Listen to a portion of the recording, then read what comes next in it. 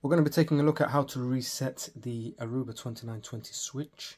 So this is a 48 gig PoE plus switch, and there are two essential ways of basically doing this reset. Number one is to put two pins into, let me just zoom into here, into these reset holes here. But the trick is you have to put the pins in at the same time and hold them for about 30 seconds. That will then do a hard reset. So I've got this little toothpick which I'm going to break in two, and hopefully I'll hold it on, I'll put it into both sockets and then hold it for about 30 seconds. That should then make all the lights turn on flash. Once all the lights start flashing, what will happen is the switch will reset itself, and then you can start configuring it. The other way is to use a is to log into the command line and then run type in the reset configuration command, reboot it, and then that should do the trick as well. So in the first step, what we'll do is we'll reset it using the toothpick. If you've got a pin, or ideally a some sort of maybe a little metal pin, paper clip, whatever you can use to kind of put in both holes at the same time, that should help you. If not, then maybe get a little toothpick or ask someone else to give you a hand. But let's give this a shot. So that's just powering on. It's quite loud as it powers on, and it does its post-testing operations, and then it should quieten down. So let's hold on for that to happen and come back.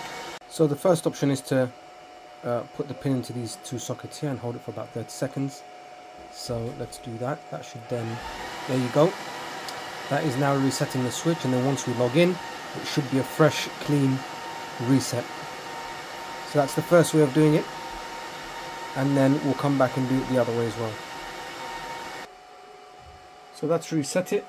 I've now connected the serial cable, and I've also connected it to my tablet here, and that should effectively allow me to then, as you can see, I can see the login screen, and there you go. That's reset.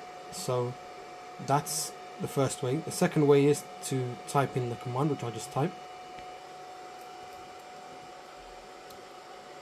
There you go, and that's the second command. It says reset saved configuration. So we type that command in, and then all you need to do now is press enter.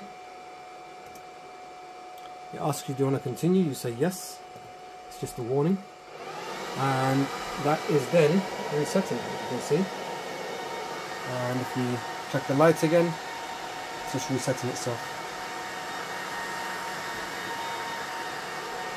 And it's getting the primary image, or it's asking you to select, but it's booting off the primary image.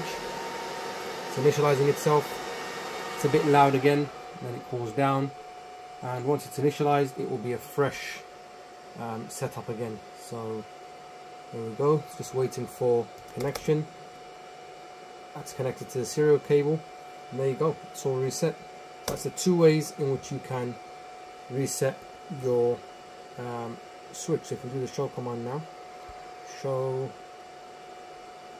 let's do run, which is the running configuration. There is absolutely nothing on there, and now you can start configuring your switch, and that switch has now been reset to its default settings. That's it, the Aruba 2920 switch. Other Arubas should be the same. It's quite similar to Cisco switches as well. But there you go. If you've enjoyed this video, please do give it a like, and also do subscribe and share with others. Thank you.